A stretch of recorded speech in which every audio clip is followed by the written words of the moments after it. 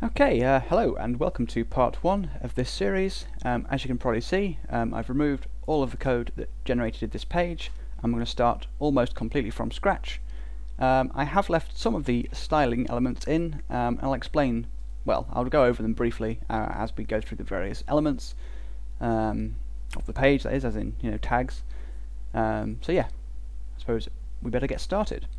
Okay, so the first thing we're going to do is sort of make the HTML code, which is going to be like the buttons and the bar, basically. So let's go to our code, which I've got here. Actually, before I do this, I should probably explain the directory structure, which is what I usually do first. So we're working in this folder here. So this test.html file is the one you saw in the browser a moment ago. Then we have this ext folder. I don't know what this is short for really, external I guess, but I always call it this, and this is where anything that sort of is used by the page goes. So inside here we have a folder for CSS, style sheets, and one for JSC, JavaScript. So we're going to be mostly working inside this JSC folder. There is also a CSS file inside this CSS folder. So I'll just go into this folder first. You can see we have this main.css file, and this is just what contains the styles that creates the layout of the page, and the styles for the progress bar in this case. But we won't worry too much about that for now. And then we have this JSC folder, which is where we have our two JavaScript files. So we're actually going to be creating a sort of a library type file, which is going to handle the sort of logic of our progress bar. And then we're going to create a main.js, which is going to use the code defined in this library file to actually have the logic of the buttons working and the 0 to 100 thing. Okay, so now we've done that, we may as well go ahead and go too far back and get started. So let's go across to our editor, and like I said, we're going to code the HTML here just to design the page. So as you can see, it's a very simple starting point. We've just got like the basic document, sort of HTML document essentially, and all I've done is create this div here called with the ID of wrap. And if we just look at our style sheet, which I've got here, you can see that the wrap div, this one, just has a margin set to 100 pixels. And all this does is move the whole thing we're working with away from the edge of the browser window a little bit, so it looks a little bit neater. So yeah, that's basically that. So going back to our HTML, let's add the div which is going to be the actual progress bar. So we'll just create a new tag, it's a div, its ID is going to be progress bar wrap, and that's going to be something we'll come back to later. We're going to use that from JavaScript, and then we just need to end this tag. So there we go. Okay, so as you probably saw a moment ago, I have got some styles defined for this already, so I'll just explain those briefly. So let's go back to our CSS. And you can see that these styles here apply to the element with the ID of progress bar wrap, which is what we've just defined. And as you can see here, we've just set its width to 300 pixels, its height to 30 pixels, and we've given it a border, which is going to be solid. It's a 1 pixel border, and its color is 222, which is like a very dark grey. So going back to the HTML, we can just make sure we've saved this, which we have, and we can reload our page to see what this looks like. So there you go, that's the box that essentially made up our the sort of outside of our progress bar. So let's go back to the code and add the buttons. So go back here and just come down a few lines, and now we're just going to add another div to contain the buttons. It's going to have the ID of buttons. There we go. Oops. And I'll explain the styles of this in a moment. So inside of here we need a few input elements. Their type is going to be button, because that's what we're looking for. I'll come back to the IDs in a moment, and they're going to have, well, there's going to be 3 buttons first, 25, 50 and 75, and then a special one which does 0 to 100. So let's set the value of this to 25%, and then just close that tag there. So let's just copy this down 3 times, well 2 times, and change the value to 50, not 55, and 75. So now we should give these an ID so that we can assign a function to be called when they are clicked. So for the first one, we're going to set the ID to set 25.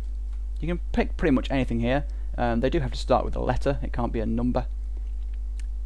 So I'm just going to give these the ID in the same or similar way. Set 50. You could do something a little bit more clever. For example, you could have, well, I'll come back to this when we get to the JavaScript actually, so remind me. Set 75. There we go. So our final button is going to have the same format, except this is going to say 0% to 100%, and the ID of this is going to be, let's say, from 0 to 100. Why not? Okay, oh, I should say from, not form. There we go. Right, so now if we reload the page once more, we'll see these buttons. And these actual buttons have no styling applied to them, but if I just show you the style sheet, you can see that the div with the ID of buttons here, surrounding the buttons, just has the, well, this style here applies to it, and it just has the margin set so that it's 10 pixels lower than it would normally be. That's just so that it looks a bit neater and there's a bit of a gap between the buttons and the progress bar. So now that we've defined our page, essentially that's all for HTML done. We don't need to worry about this style sheet anymore, so I'm just going to go ahead and close this because we don't need it at all. What we're going to do next is start creating the JavaScript. And before we do that, we're going to write the script tags up here so that the scripts are actually included and executed on the page. So let's just add a script tag. So the script is going to have the type of text/JavaScript, and its location or source is going to be the ext folder, then the JSC folder, and then we're going to have the progress bar lib JavaScript file first. So progress bar.lib.js, and then we need to just close that tag like that. Just note that these can't be sort of short closed, so you can't do that. It probably will work, but it's invalid HTML, which we don't like. So then we just need another script tag for our script. Sorry, I'm just trying to type and talk at the same time. We need another script tag for our main.js. So that's the JSC/main.js. We just need to close that as well. There we go. So I kind of rushed that. Hopefully it looks okay. So now we should be able to test that these are actually being sort of included by just adding a simple alert in each one. So if we go across to our progress bar lib, we can just add an alert that says lib, and in the main.js we can add an alert that says main. I always do this when I create a new JavaScript file, because sometimes if you make a typo in the name here, there's no, like, PHP gives you an error, it's like failed to include file. There's none of that with the browser, so I usually just stick an alert in each one. So if we do that, you can get lib and then main. So that means that both files have basically worked, or they have been found, essentially. Right, so that's pretty much that. Sorry, right, so the next thing we need to do is create the JavaScript to actually fill in this empty div element with the stuff that makes up our progress bar. And we're going to do that in our progress bar.lib JavaScript file here. So we're just going to get rid of these alerts, because obviously we don't need those. And this one as well, because that'd be annoying to have that happen every time. And we'll come back to the main script in a moment. So what we're going to do is have our entire sort of code for the progress bar contained within a function. So we're going to create a new function here that's name is going to be progress bar. It's going to take one parameter, which is going to be the element which contains the progress bar. So this is actually going to be, in terms of HTML, this element is going to be this element here, because this is what's going to be our progress bar. It's the sort of outer box of the progress bar, if that makes any sense.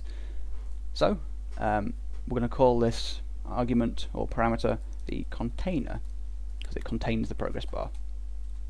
Okay, so bring that down, and there we go. Okay, so within this function we're going to define some sort of new variables to represent the actual bar, which, you know, the coloured bit that moves across, and that's going to be made up of another div which is going to be inside the container. Then we're going to define another div again to put on top of that, which is going to contain the text. The reason we can't just put the text inside the main one is because it will get pushed out of the way and it'll look a bit weird, so we need to apply some styling. to the text that goes on top of the bar. So I'll explain that as we get to it. Anyway, let's just define, well, we need to create two elements. So the way we do that is by using document, I think that's spelled right, document create element, like so. And this takes one parameter, which is the name of the element you want to create. For example, a div tag. There we go. So that's essentially the same as having an actual tag on the page. So when you do that, that's what essentially the browser does. It creates an element. So that's what we've done. We've just had it done sort of more programmy with JavaScript. So now let's go across to our code again, and we need to assign this to a variable, because at the moment it's pretty much useless. All we're doing is wasting some of the browser's time. So I'm going to create a new variable. I'm going to call this bar, because it's the actual bar that moves across, and just assign it to the result of the create element function. And we're going to do almost the exact same thing for the text. So we're just going to copy that down and paste it there, and change bar to text, because that's going to be the one that contains the text. Okay, so that's that done.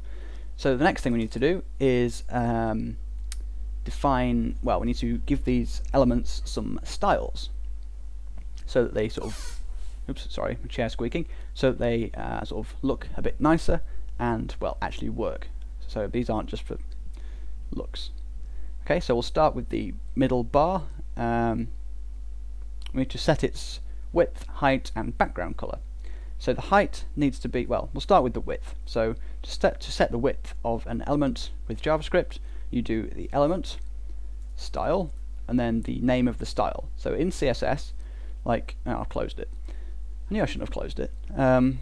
Okay, well, I'll just do it. No, I will reopen it. I was just going to write it there, but that'll be very confusing. So let's just open our CSS file once more, and we want to display it. So say you want to set the width of something in CSS like this. You do width colon number of pixels, or number of whatever. In JavaScript, you do style dot this thing, the property.